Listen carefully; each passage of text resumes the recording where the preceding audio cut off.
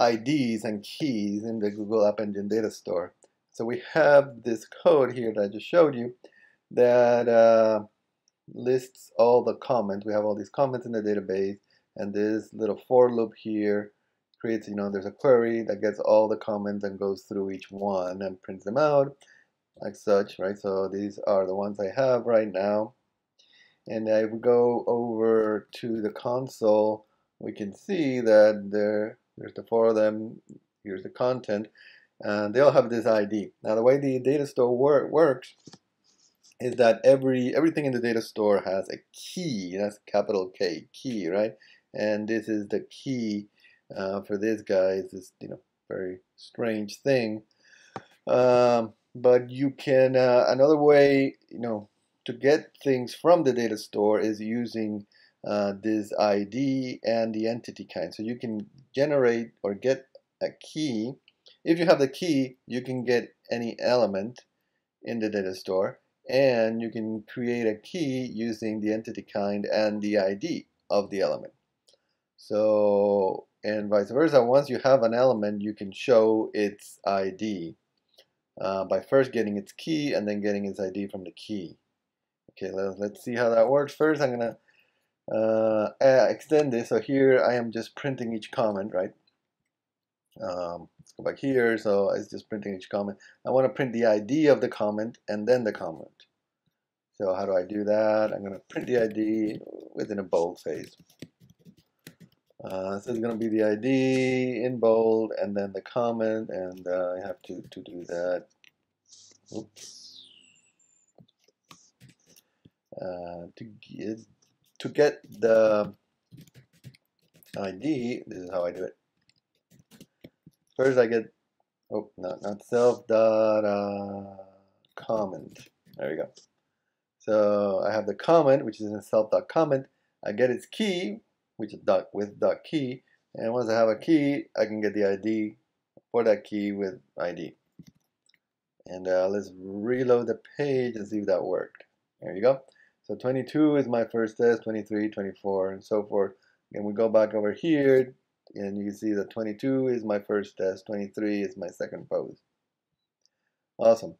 So that's nice, so you have a way of getting at that. Now let's do it the other way. Let's say I want to change this. So if I go to /comment/22, it'll show me, my first test. If I do it right now, that's not going to work because that's not even there. Let's write that code.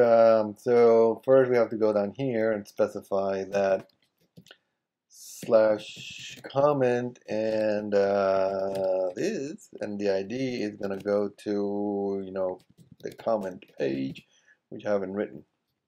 So, okay.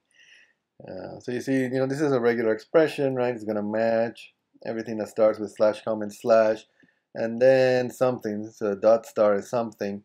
The parentheses is a nice thing that the web app provides, and let me show you how that's going to work. So first I have the class. This is the comment page, I said, and it's going to extend that web app to request handler.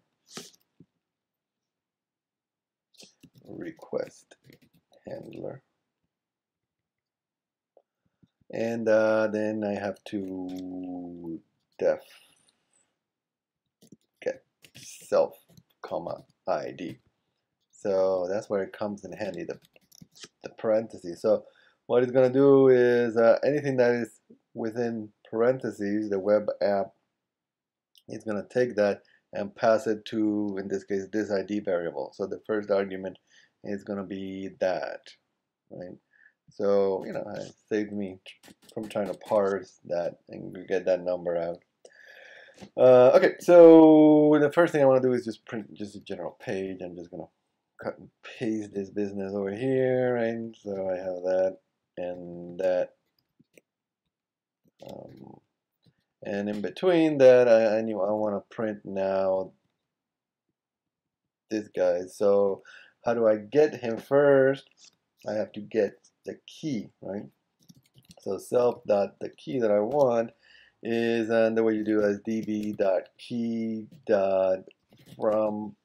path. So I want to create a key from the path, and this is in the comment entity, and I want the ID. Um, I think I got that request handler wrong. There we go. Okay, so yeah, if you see little red lines, fix them. Whenever you see a red line, fix them. Except for these. These are misspellings, of course. So, okay, first you get the key. So from the comment and the ID, I can create a key, which is the key. Now I can use the key to get the actual comment entry in the database. And so self.comment is going to be db.get, and then I give it the key. So I can use that key to get the comment, and the comment is what I want. So I can then print that out, self.response.write, and put it again within a paragraph.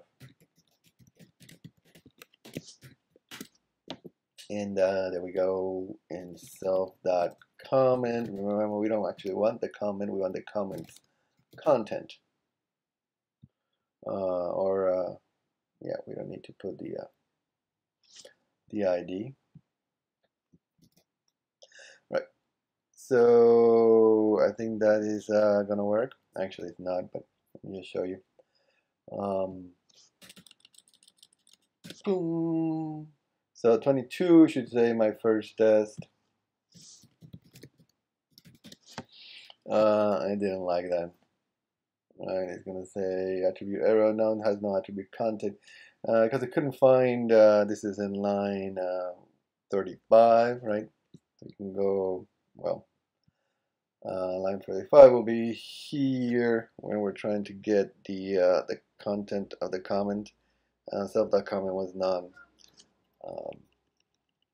What we want is we want to make this a long. Okay. And then we can go back over here, and that works.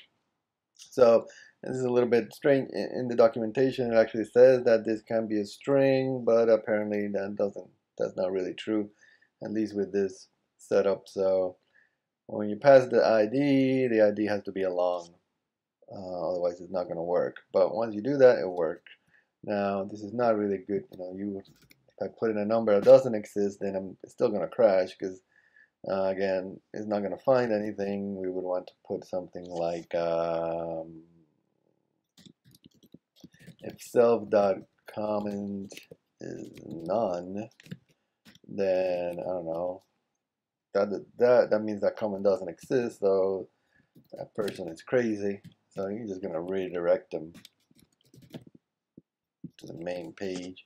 So something like that might be a better thing to do for comments that don't exist. Just send the person back to somewhere else. So if I want to get comment 23, that should be the second post. And there you go, we got our second post.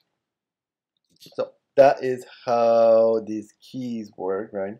And it's a nice, SQL has the unique IDs, and these keys serve a similar purpose, except they're a little more confusing to use. But they give, so as you create, the nice thing is as you create things, as you create comments, which we do right here, each comment gets a unique ID for the comment, right? If you had other entities, they will have also, their IDs will also start 1, 2, 3. And you can use those to get individual entities, like so, from the database, and this is pretty fast. This is as fast as you can do it. So that's it.